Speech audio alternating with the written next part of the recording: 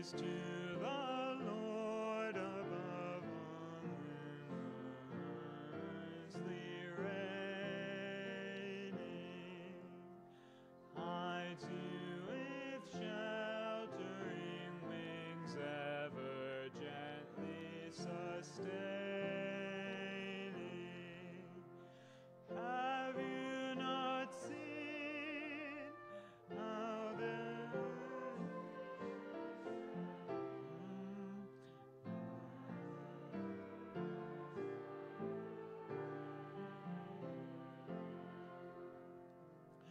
praise to the Lord who will prosper our work and defend you. Surely God's merciful goodness daily attends you. Ponder anew what the Almighty can do, who out of love with me friends on.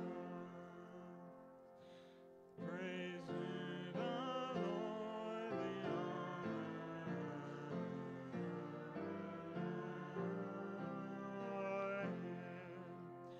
all that has life and breath, now come, now in His glory. Let the Amen sound from God's people again, gladly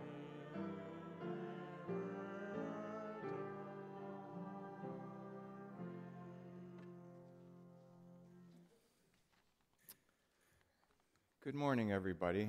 As you can see, Calvin's not here. He's in Prince Edward Island, so I'm afraid you get the B team again today. But let's join in the call to worship. Here at the feast of God's holy word and holy meal. Eyes and ears are opened so that we may all be glad and filled with hope. Let us pray. God of love, you show your people how to be truly rich in faith through the gifts that you give when least hoped for or expected. Come to your people today with words of both judgment and mercy, that we may be fed from the bread of life. We pray this in your holy triune name, Father, Son, and Holy Spirit, one God, Mother of us all. Amen. And we'll follow with Aaron leading us in our next hymn.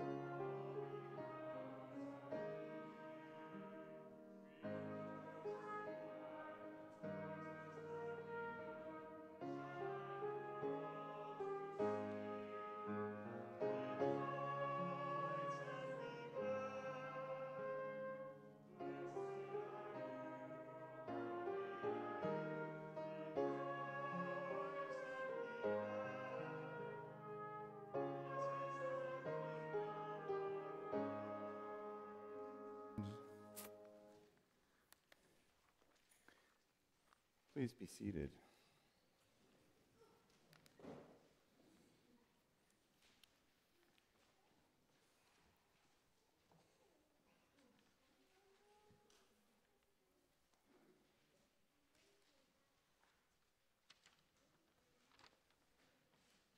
And we'll do the prayer of confession responsively. Almighty and compassionate God, every day in our desire to attain our wants, avoid discomfort, and shun those we do not know or love, we show ourselves to be unworthy of your gifts of life.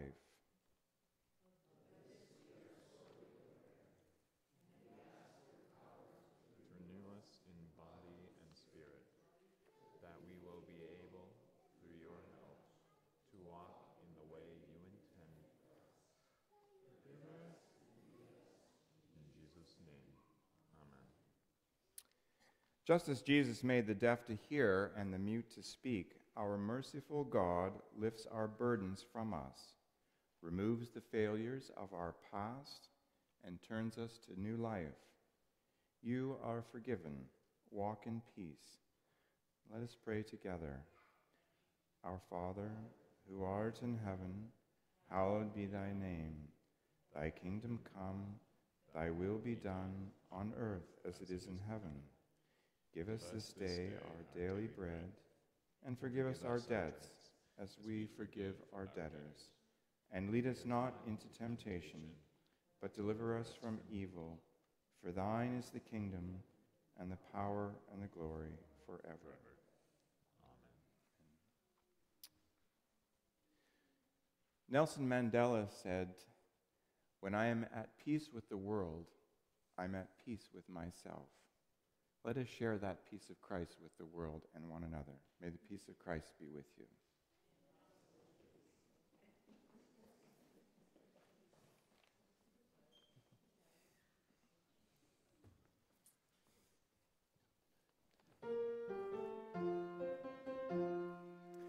Hallelujah. Alleluia, alleluia, alleluia, alleluia, hallelujah, hallelujah.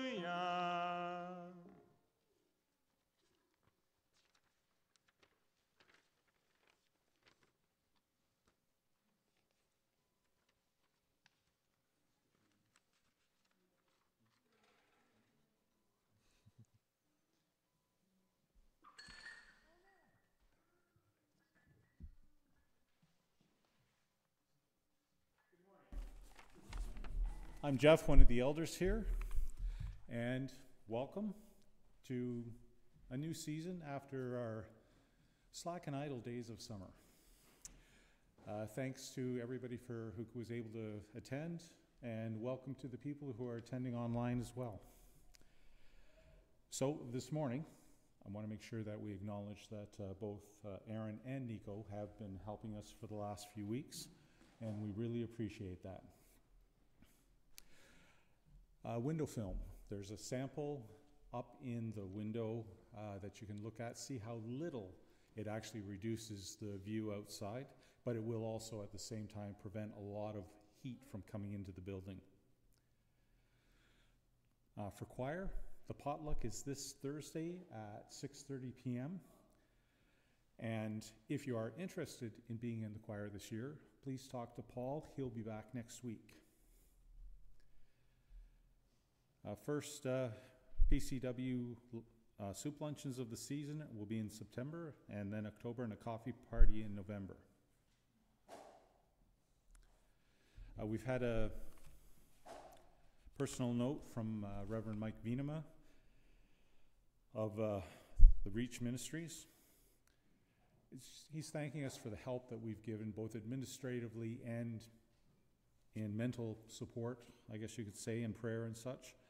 And they've been having good results. Details are in the bulletin if you're interested. And I think that's all it. I'm sorry, I forgot the welcome, the announcements would be there. I ignored them. I'm sorry. Thank you, Jeff. Okay, at this time, oh, look, I don't even have to announce it. You're coming up for a story. Excellent. Okay. Have a seat.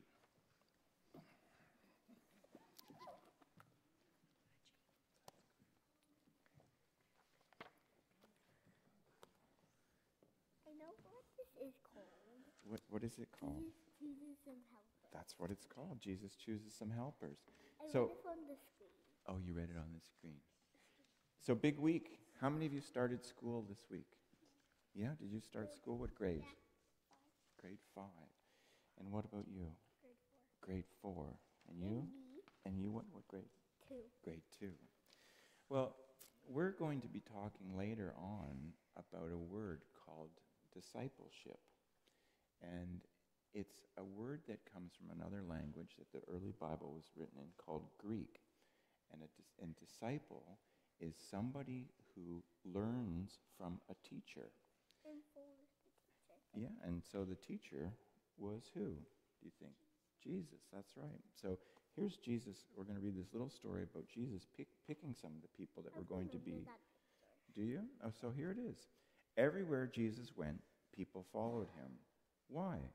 Maybe it was his words, the stories he told, the way he talked about God using things they knew, seeds, earth, fields, sheep, yeast, bread, coins, houses, lamps, birds, wildflowers.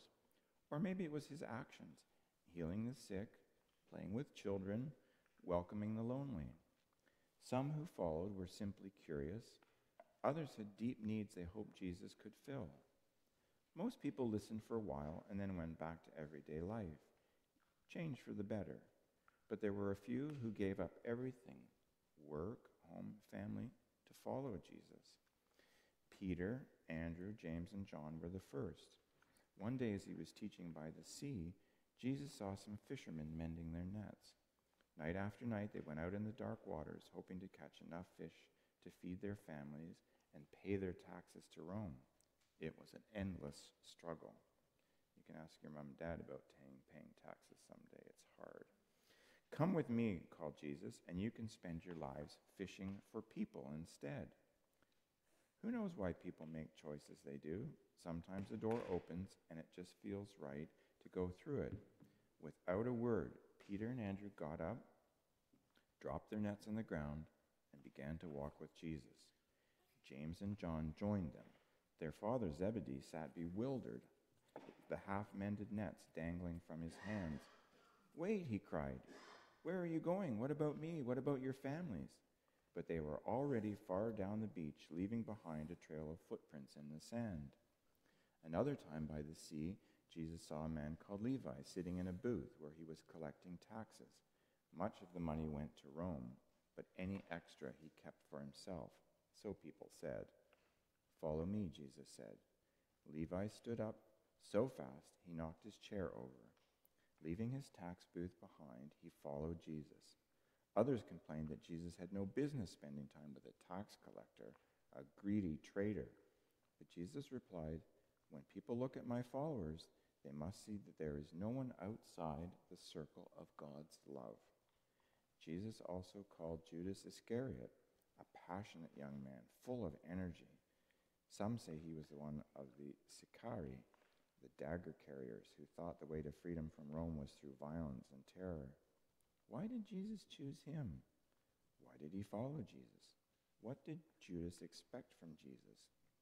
There were women who followed Jesus too, Mary of Magdala, Joanna, Susanna, and many others. Jesus called them all his family. As in any family, they did not always get along. Sometimes it was hard for them to love each other, let alone everyone else who wanted to be close to Jesus. Sometimes their hearts felt so stretched they ached, but they kept following Jesus along the way, doing their best to keep up. So, let's have a little prayer. Jesus, every day and every week, we are students who learn to be your disciples. Help us on our way and show us what is right. We ask this in your name. And we say together, Amen. One more. Amen. Amen. Okay, and there is Sunday school today, so there you go.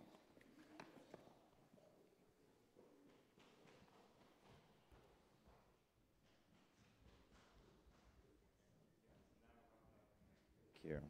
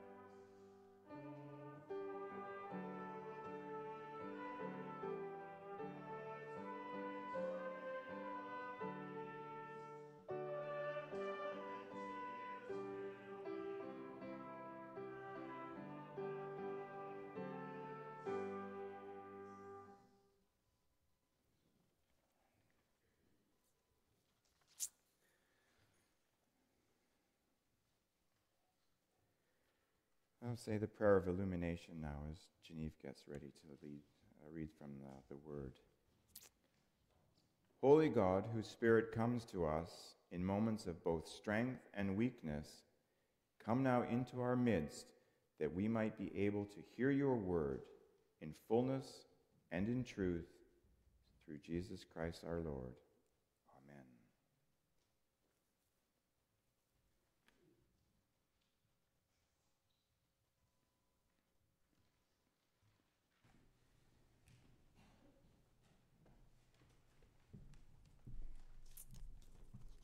Our responsive reading is from Psalm 32. If you're comfortable to do so, I invite you to stand, but if you're more comfortable to sit, please feel free to remain sitting. Happy are those whose transgression is forgiven, whose sin is covered. Happy are those to whom the Lord imputes no iniquity, and in whose spirit there is no deceit. While I kept silence, my body wasted away through my groaning all day long. For day and night your hand was heavy upon me. My strength was dried up as by the heat of summer. Then I acknowledged my sin to you, and I did not hide my iniquity. I said, I will confess my transgressions to the Lord, and you forgave the guilt of my sin. Therefore, let all who are faithful offer prayer to you. At a time of distress, the rush of mighty waters shall not reach them. You are a hiding place for me.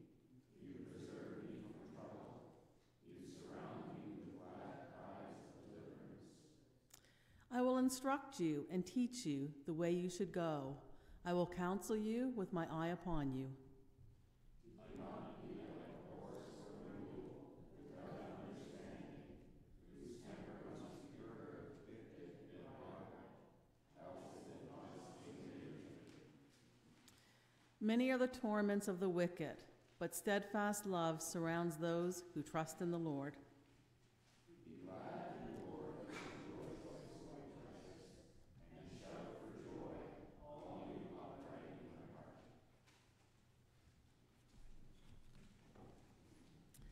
Our first reading is from Mark chapter 12, verses 13 to 17.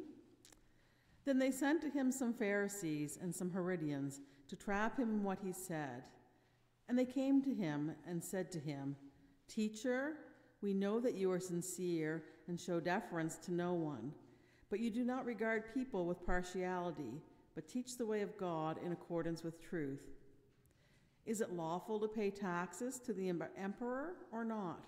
Should we pay them or should we not?" But knowing their hypocrisy, he said to them, "Why are you putting me to the test? Bring me a denarius and let me see it." And they brought one. Then he said to them, "Whose head is this, and whose title?" They answered, "The emperor's." Jesus said to them, "Give to the emperor the things that are the emperor's, and to God the things that are God's." And they were utterly amazed at him.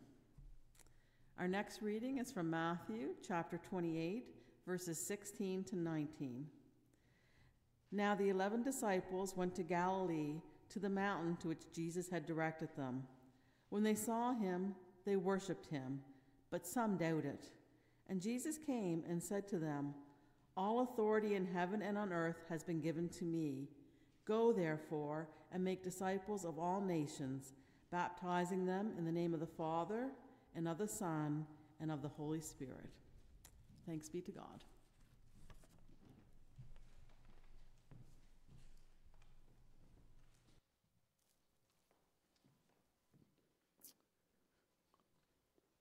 So traditionally, this first week of September is the return to school for students, and it made me think about discipleship and learning and what that word meant, that it is somebody who follows a teacher and learns from them.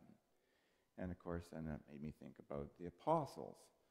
And I started thinking about them and doing some reading, and I was surprised at how very little we actually know about the apostles. I'll come back to that in a minute. And I think it's important when we look at some of these things that we kind of put them into the historical context of what was happening in Jesus' time. So Jesus and his contemporaries were the second generation of people to grow up under Roman occupation. Judea had been conquered in 66 BC, we would say, and it was a semi-autonomous kingdom under Herod, either known as Herod the Great or Herod the Builder, but still under Rome. And later, when Jesus was a child, there was a second Herod, Herod Antipas, but Rome had taken over more control. Judea was now a province. And Judaism itself, the Jewish people, starting with the Babylonian exile, had become dispersed. And they were no longer just a cohesive unit of people praying and worshiping exactly the same way. And we see that time again in the New Testament. We heard it this morning. Jesus is approached by a group, the Pharisees and the Herodians. Sometimes we hear Pharisees and Sadducees. And these were different sects within Judaism. You had the Pharisees, who were very strict interpreters of the law of Moses. The Sadducees were more of a inherited class of people with means and money, but still also strict followers of the laws of Moses. But they are the ones who are referred to as the Herodians, because they were kind of more working with the Roman occupation, and they occupied positions of authority and power. And then you had, obscure groups like the Essenes. This is just to give you background of how diverse things were in Judea at that time. And people were hungering for a change. They didn't like living under the occupation of the Romans, as nobody does. I mean, we look back in the 20th century and we see what disasters happen with occupying powers. And so there were groups of people desperately looking for and waiting for the Messiah. And of course, the followers of John the Baptist were one of those such groups. And he had disciples. We think of the disciples sometimes interchangeably with the apostles. And yes, All the apostles were disciples, but not all the disciples became apostles. And we'll come back to that word in a minute. But they were seeking for a leader. They had preconceived ideas of what that leader was going to be. And of course, we know Jesus was nothing like what that preconceived notion was. And we don't even know how many disciples Jesus had. Some of the ones that we are going to talk about in a minute had actually been disciples of John the Baptist before they were disciples of Jesus. And the disciples probably numbered in the hundreds. We don't exactly know. And as you heard from the story this morning, it included both men and women as disciples. The apostles were a separate group of people that Jesus chose. And that word, again, comes from the Greek. And it means to be sent forth. They were the ones that Jesus chose to send out to spread the word. So we're going to go back to Sunday school. It might be hard for some of us. The 12 apostles. I was pretty confused when I started thinking about the 12 apostles. It's easy to remember the first 4 of those fishermen that we heard about this morning. But what about the other 8? How many names can we come up with? So let's start with the ones we heard this morning because they were easy. Sorry? Thomas, that's a good one because he wasn't mentioned this morning. So Thomas, who else have we got? We got to get 11 more here. So Philip, thank you. Matthew, sometimes also known as Levi. That's what is difficult. Yeah, John, Peter. Peter, also known sometimes as Simon. And this is why it's difficult. Half of them had at least 2 different names. So let's start at the beginning. So there was Peter, also known as Simon, his brother Andrew, James and John, Philip, Bartholomew, Thomas, Matthew, sometimes known as Levi, and he was the tax collector. Then we have another James. We have Jude, known to not be confused with Judas Iscariot. He sometimes goes by Thaddeus. And then we have John, Simon the Zealot, and last and always least, Judas Iscariot. So there they are. Those were the 12 apostles. Those were the ones that Jesus commissioned in the great, or 11 of them. Judas was no longer part of the gang at that point in the Great Commission. And amazingly, those are the 12 most important people that Jesus chose to share that message. And of some of them, all we know is their name. That's all we know about them. In the Gospels, they are mentioned by name, and that's it. So what can we glean from some of the information? Peter we know was married because at some point Jesus reached out to heal his mother of a fever. We know that there were brothers. Peter and Andrew were brothers. James and John were brothers. And then we have Matthew. And he's really juxtaposed with Simon the Zealot. And I chose that little reading this morning about the coin because it's important to remember what the political life was. So here is Matthew. He is a tax collector. He's working directly for the Roman government, collecting tax money. And there were other groups that despised him for that. It wasn't just so much that it was taxes, but no matter what these Jewish factions were, the Pharisees, the Sadducees, the Hellenistic Jews, they all had one thing in common. They all supported temple. And what that meant was the temple in Jerusalem. This is the second temple that was rebuilt after the Babylonians destroyed the first one. So it's second temple. It was expanded by Herod, but they all supported it. It was a foundation of their faith. They supported it financially. That's where they went there to participate in religious events, and they all supported it. And for somebody like Simon the Zealot, it's a little obscure as to why he was so zealous. Was he religiously zealous, or was he actually part of a group who were seen as freedom fighters trying to get rid of Rome. We're not exactly sure, but the fact is he was totally against Rome, and that meant giving Rome any money whatsoever, even in the form of taxes, because it meant to them, these very religious people, that they were supporting a pagan government and a pagan people, and it went against everything that they believed in. So when they came to Jesus, this is interesting because there's the group of Pharisees, and in this version it's the Herodians. They're not two groups that get together, but they both saw Jesus as a threat, and they came with that coin to set him up, because if he said, pay the coins to Rome, pay your taxes, they would have shopped him to the zealots saying, this guy's a collaborator. And if he'd said the other, don't pay, they would have informed the Roman government, hey, this guy's a traitor, throw him in jail. They had come with a preconceived idea of what he was going to say, and of course he confounded them, and he didn't say what they were going to say. But when you think about how strong people's beliefs were, but he picked Matthew, a collaborator, and his complete opposite, Simon the Zealot. But he did pick them to be together. We know that 4 of them were fishermen. We don't really know what the others did. We don't know whether they had families or even if they had children.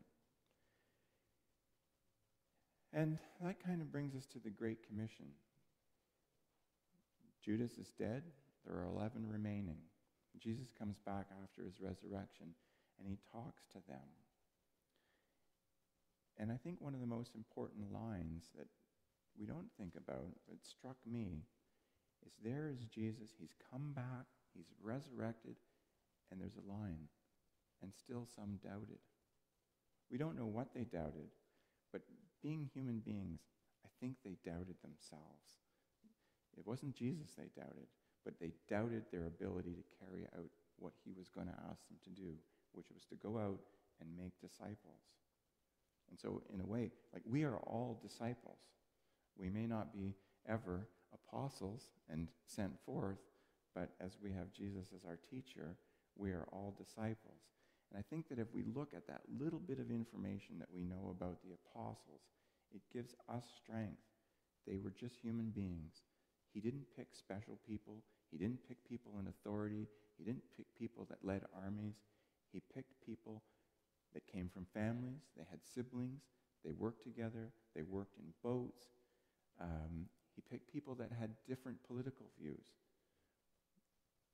And they were just like us.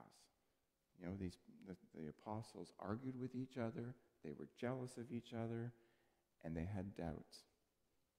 I think the most important thing that we can take away from the disciples is the 11 stuck together, even after Jesus had been hung on the cross and killed, but they stuck together and they waited, and then after the Great Commission, they did go out and they shared that message. And I think that's the most important thing that we can take away from our knowledge of what little it is that we have about the apostles. Thank you.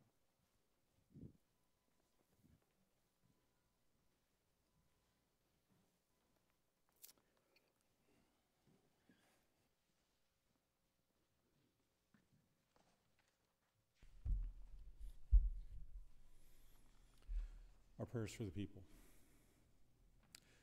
Confident that God hears us and knows our needs, let us pray for all creation, saying, hear us, O God, for your mercy is great.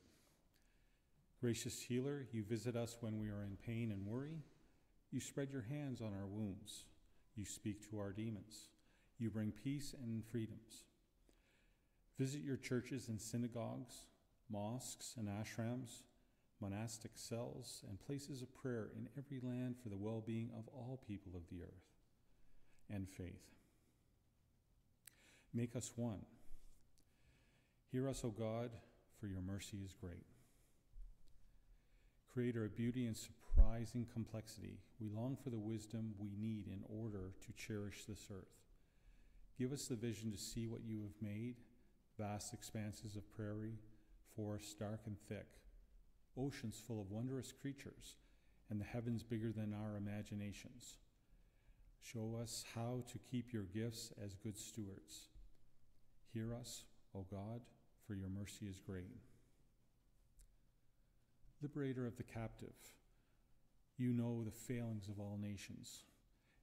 When we turn our friends and neighbors into enemies, free our lands from despotic rulers and tricksters, people who lie for personal gain, and those who wield hate speech. Give courage and perseverance to those who are weary of the struggle for justice, so that new life and strength will infuse their tired bones. Hear us, O God, for your mercy is great.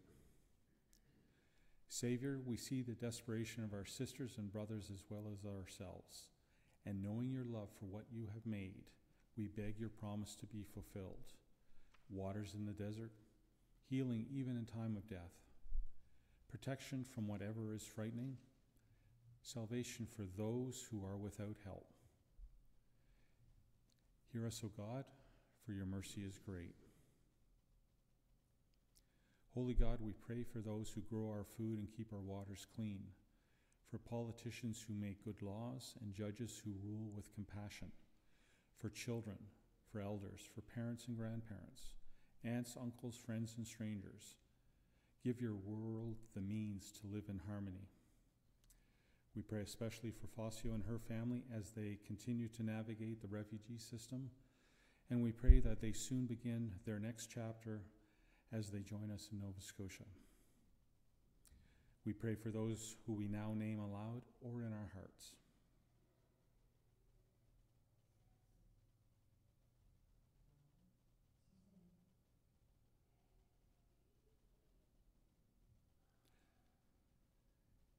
Hear us, O God, for your mercy is great. For those who have helped us know you, we give you thanks. Hear us, O God, for your mercy is great. Into your hands we place the welfare of all creation in the name of one whose life, death, resurrection, and ascension is our own life, Christ Jesus. Amen.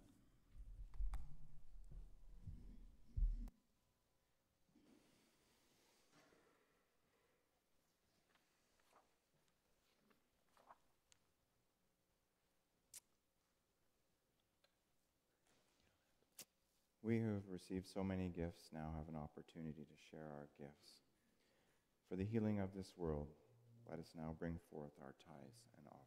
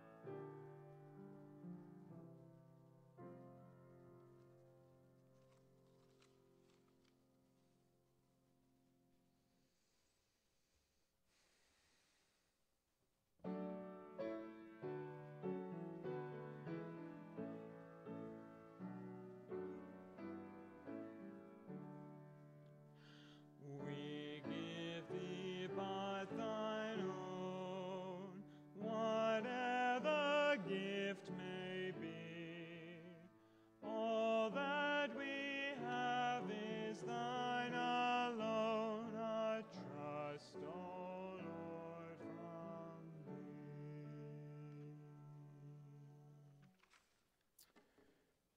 Receive our thanks, O God, for your gifts of life, means, and time.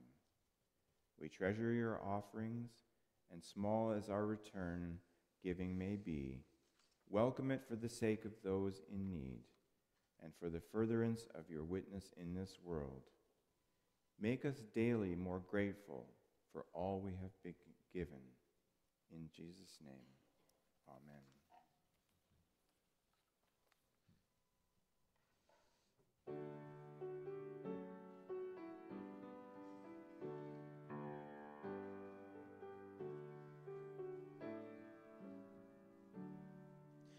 Seek ye first the kingdom of God and his righteousness,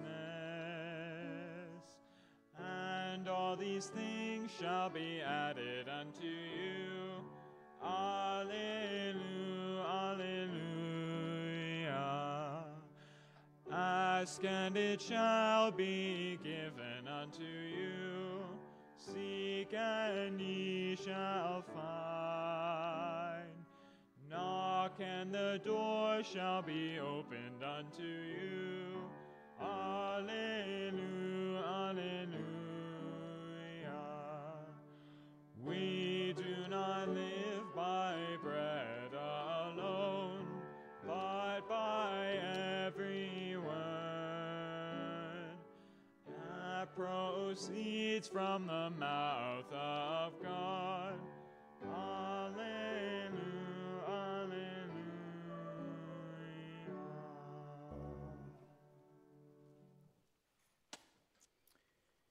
Be strong and do not fear. Trust in the Lord's blessing of answered prayer and healing. Listen to the wisdom around you.